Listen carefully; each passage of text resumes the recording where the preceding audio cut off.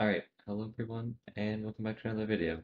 So today, I have a really basic quarry that I designed, and basically this quarry is capable of mining all these blocks within this giant volume here.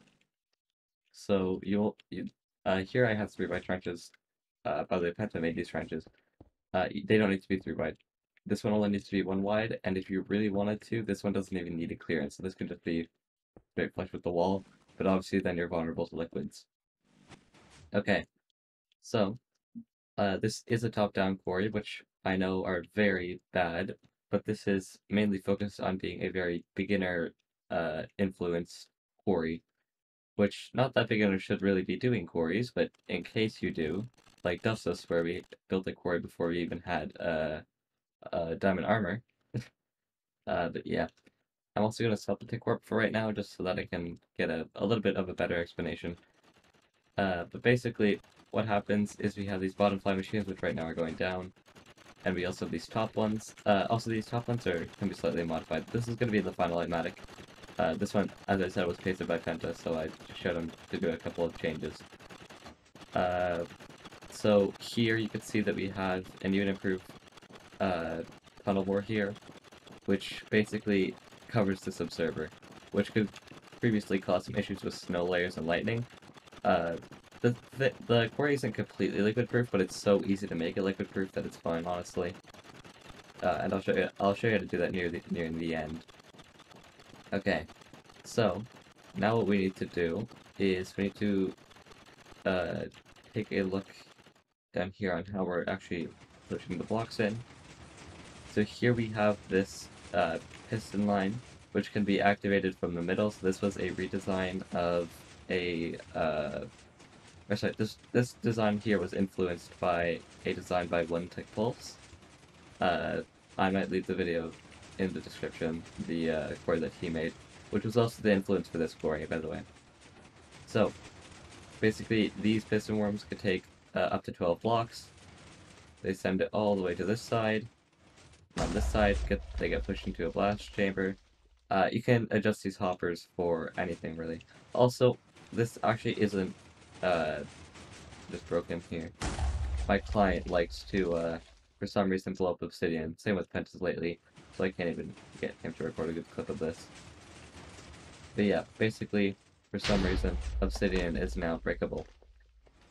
Alright, so, I'm not actually completely sure what this clearance is here, so we can see 1, 2, 3, 4, 5, 6, 7, 8, 9, 10, 11, 12, I guess?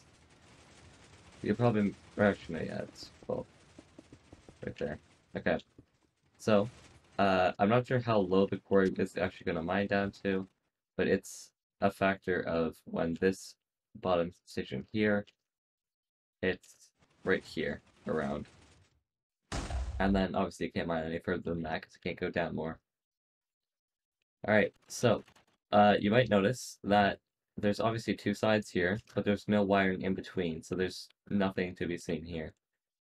So what we're actually doing is we send a flying machine when we go to move this side down. We send a flying machine, it crashes into this side here, then this side moves it down and sends it back, and then it also moves down this flying machine, which pushes down all of the redstone blocks first, and then the pistons. And that's how I get the shielded pistons. And also, you do need one for every single block, because this is mining 2 layers of blocks. If one could get pushed further, then these pistons would start making a shield, and that wouldn't be good. Anyways, so, also this is a modified version of what's currently in the litematic. So anyone that has the current litematic of this quarry, get the new one from the description, because the old one was directional. Basically, you can see here, yeah, so here we launched the grabbers right before the bottom grabbers pull up. And you can see both models of the tunnel will work. It's just this one has the exposed observer and this one doesn't. And they all go to the very end. Or well, they pick up blocks, and if they can't, they go to the very end. The end one here has an observer because at the end we form an observer clock here. This is for an AND gate, so this goes all the way to the back. and that would tell these bottom machines to launch and go down. Once it goes down, this flying machine goes, pushes everything in, pushes it into the piston worms, and that's, yeah, how we use that cycle. Here, we use a little bit of dust, but it's pretty much nothing. I think it's throughout the quarry. How much is there? 1, 2, 3, 4, 5, 6, 7, 8, 9, 10, 11. Yeah, around 11, 12, sorry, 12 dust is used. Maybe a little bit for the aligner and also the duper, but it's not that much. So it's about 14, 15 maybe. And it doesn't all get activated at the same time, so it doesn't really matter. So, how do we move the tunnel bars down? Well, we have a three-way flying machine here.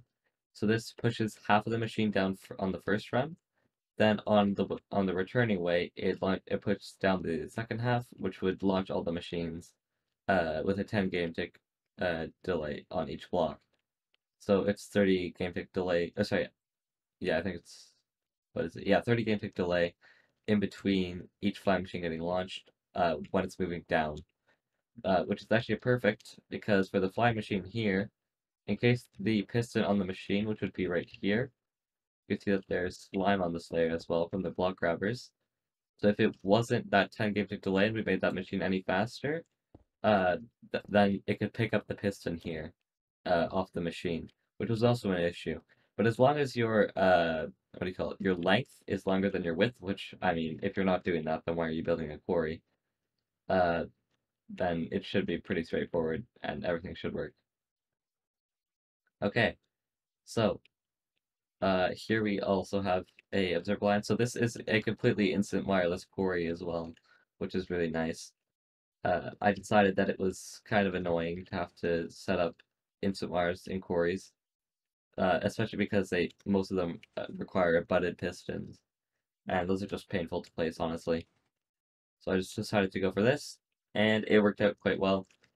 Uh, just to give you a rough time scale on just how easy it is to build this quarry, I'm actually going to log into the SMP of Dustless, because we recently built up this quarry. And I also showed this in my latest Dustless episode, but here you can see we're actually using it for our end island, and this is the exact same size as the one that we saw in the CMP. But here we're just using, or we're mining endstone instead. This is for our main end island. It's been going for, I don't even know how long, probably like a couple of days, maybe a week, just barely. Uh, and you guys could see all the endstone getting pulled off, pretty much in the same pattern as the overworld is. In total, this quarry here should take about around, I would say, 20 days. Uh, Keep in mind that this was built much shorter than the one that was on the copy. Uh, and yeah, we made a couple of changes here. So we put in a water stream, and this just elevates it all the way to our end portal. But yeah, so another nice feature about this quarry, which I should also probably mention, which is the reason that I actually really wanted to do this on Dustless instead of any other top-down quarry, it is near logicless. All you need to tell the machine is how many slices to mine. So how many times these flying machines here are going to go back and forth. So here we have, I believe, 175 or 173, I'm not sure which one. Uh, Probably 173. And each time it goes down, these flying machines here, that observer right there is going to activate the snow block and decrease the layer system by 1. Once it's decreased, this block gets dropped, and also this reactivation for sending the machines gets pulled out. And what that does is when this machine here would return, it'll activate the rail line, then the signal can actually go through, and then it'll launch this flying machine. This flying machine is the one that is responsible for moving everything down, so it tells this piston that it's done, and then this piston will retract, pulling everything here, and then sending out all the machines. Okay, that's basically how the quarry works. We can also go see just how much endstone we got within around a week, I would assume. Maybe like 5, 6 days. So here we already have 100,000 endstone, and a little bit more, plus the hopper as well. So, as I said, not really a fast quarry, but considering, keep in mind, I dug a lot of endstone, especially on Hypnos. I mined about 110,000, I believe. I'm not sure what the actual scoreboard is. Uh, but one thing that I can say is that it is very painful to mine it. And with the speed of the mining, it's pretty much just as good to build a quarry. Especially the size of a quarry. Okay, so now let's take a look at how long it actually took me to build the quarry. So, the first thing to keep in mind is that I did this alone. I did this before pretty much anyone woke up, Ches or Penta, which are pretty much the only people that probably would have helped with this. Uh, and also, I did this in 2 hours, and within those 2 hours, I got the materials for it, and I also did a school assignment, because why not? So, yeah, this is super simple to set up. I mean, the side or this side here is pretty much AFK at this point. You just build a small self-returning flying machine, and that's pretty much it. Also, for the return, in case you didn't already see, we're just using cube servers. That's good enough of a return station. Alright, so yeah, it's a very simple quarry to build, uh, and honestly, I'm not even sure if it's worth building. It's kind of debatable. Let's go back onto here, or we can actually see the machines going again. Alright, so, one thing that I should say, uh, I designed this machine not by the way that I do slimestone, but for basic players.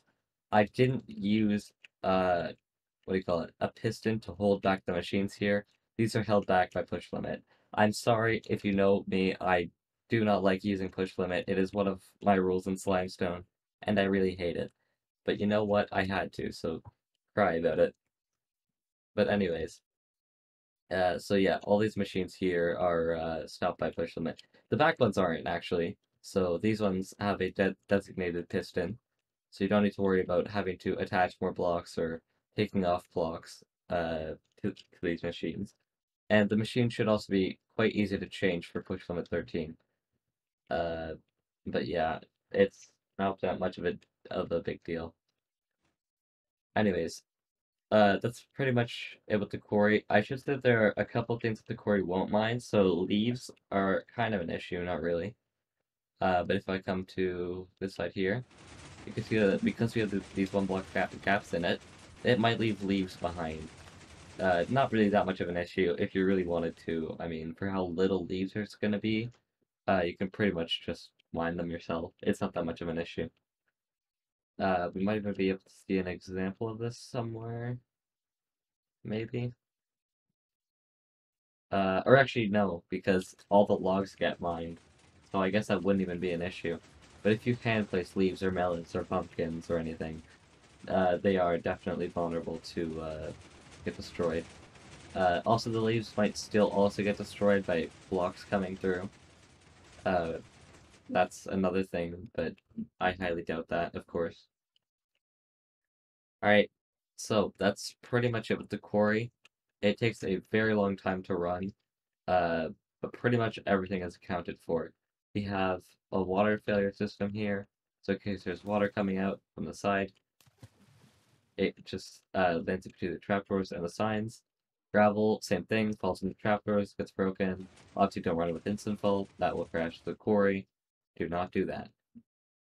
Anyways, there's pretty much nothing else really here. Gravel does pile up here. This is not an issue. When it just goes to the next layer, it'll simply grab the gravel again, bring it to the side here, and drop it down. So yeah, that's pretty much how the core works. I'm probably gonna go make a final litematic, which has the fixed system here and also the new system here, like this one. And that's pretty much it for this video. So just in case you want me to go over the trenches again, you don't need a 3 wide trench here. 1 wide is more than sufficient as long as there's no liquids. Uh, then over here, you can also see, I don't know why there's spotted water here. Uh, this probably could be a 1 wide trench, to be honest. For how safe the quarry is at running because we have an AIM gate system here, you're pretty much good to just not have a trench on this side, just leave it. The back trench here only needs to be 3 wide, so this is the one that Penta actually got right. And over here, how wide of a trench is this? 1, 2, 3, 4, 5, 6, 7, 10, 12, 13. So yeah, 13 wide trench here. So that's actually smaller than a World Eater trenches. So it's a lot easier to build than a World Eater, I would actually say, which is quite ironic considering how slow it is. But yeah, uh, obviously you need to account for a little bit of head clearance here. So here you don't actually need to clear out this much space. Obviously, you can build just or you can mine where you need to put the stuff.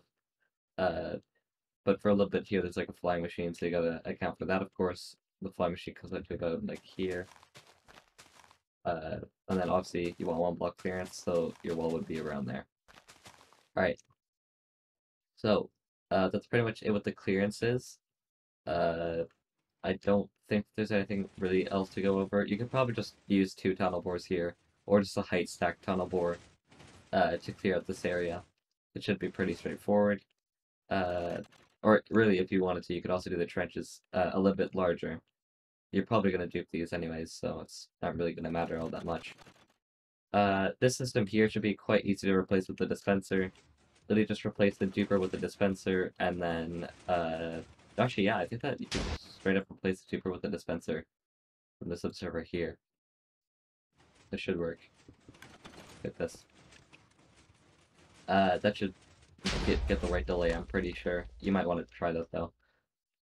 Also, I would highly recommend getting a better blast chamber than this one, because it is very TNT, like, not efficient. So, yeah, definitely improve that. Also, don't use hoppers here. It's just because I wanted to make the litematic for the nether. Uh, anyways, that's pretty much it with the quarry. Obviously, there's this, side here you would want to account for. Just make sure that you account for every single, machine bit here. Also, this is, yeah, that would break the quarry. So let's get rid of this. And that's pretty much how the quarry works. So yeah, hope you enjoyed. I'll leave a fixed litematic of this whole thing in the description. Uh, I don't really think that there's anything else to go over, so yeah, thank you. Bye.